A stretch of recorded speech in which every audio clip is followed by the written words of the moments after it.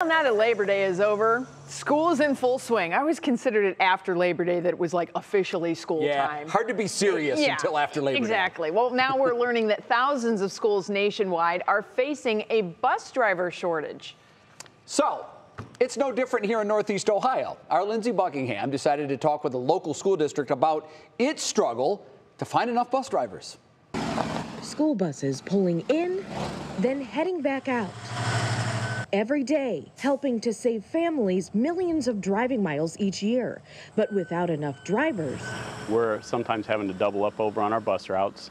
We're also having to cancel field trips, cancel athletic events. Black River Local School Superintendent Chris Clark says when they're short drivers, some kids stay on the bus for hours. Most folks don't realize we're almost 118 square miles. We're in Lorain, Medina and Ashland County.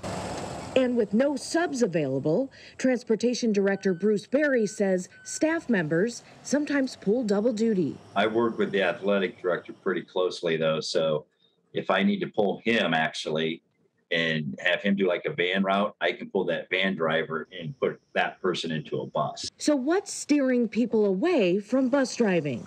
I think the problem is, though, that there's such a process in order to get the CDL, to get licensure, to get trained to drive a bus, and how to deal with the kids. People just kind of shy away from that.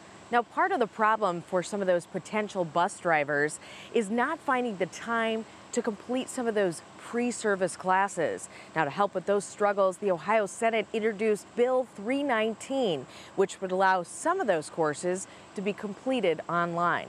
That bill has yet to be passed. In Ashland County, Lindsay Buckingham, 3 News.